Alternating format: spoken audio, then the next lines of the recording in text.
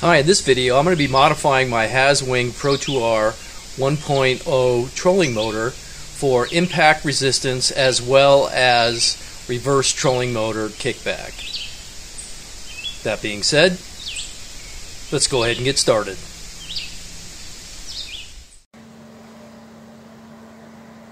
I wanted to show an overall view of my modified Haswing Protruar 1.0 trolling motor before I get down into the close-ups of the mount section.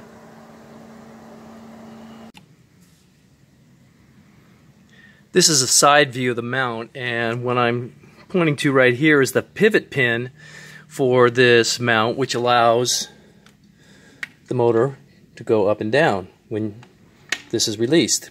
But it's also hollow, so what I'm going to do is run my shock or bungee cord right through there and tie it to the back of here to act as my shock absorber.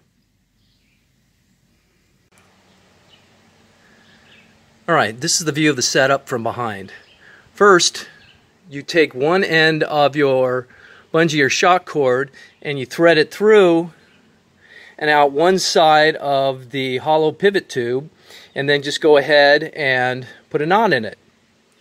Then the end that's still sticking out here, the longer side, bring it down and put it in the appropriate tooth for what you want your maximum deflection to be. And then bring it around up here, knot that one off, and then use a zip tie to hold them together. And depending on how much you want your impact resistance to be, the smaller zip tie you use, the less force it'll take to snap it, which means if you hit something really hard in the water, you can set it to where this thing will snap off.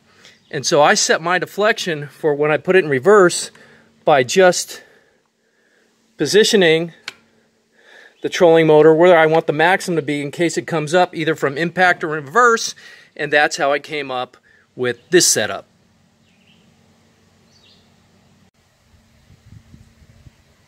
Once you have everything sized out, now you can attach the stainless steel hose clamp to keep the lever depressed so it swings freely. So I'll show you how this one works.